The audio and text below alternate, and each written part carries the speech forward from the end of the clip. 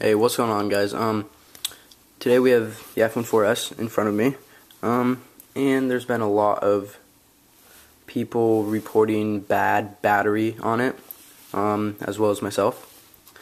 I don't have a very good camera, but it says I have 37%. Let's go into my settings, general, usage, and I've only used it for a little under 4 hours with 10 hours of standby.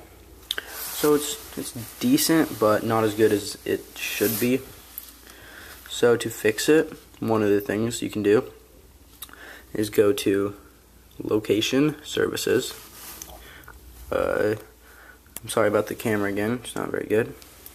But go to location services and turn them all off. That'll save a lot of battery because when they're on, it keeps looking for your phone over and over, and that takes a lot of battery. Another thing you can do is go into notifications and turn all of the ones that you don't use off. A lot of the notifications that you don't use would be calendar, stuff like that, so turn those off. Another thing, turn on auto brightness and turn your brightness as far down as you're comfortable with. Saves battery. Go into general, go into Siri, and go into raise to speak and turn that off. That saves a lot of battery. There's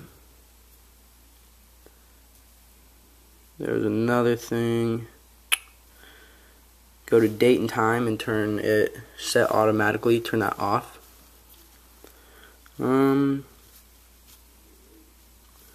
And that is about all I have to help save the battery of the iPhone 4S. Any more ways that you have to save the battery or any questions, please leave it in the comments below. And I'll have more videos about the iPhone 4S and more electronic products later. Thanks for watching, guys.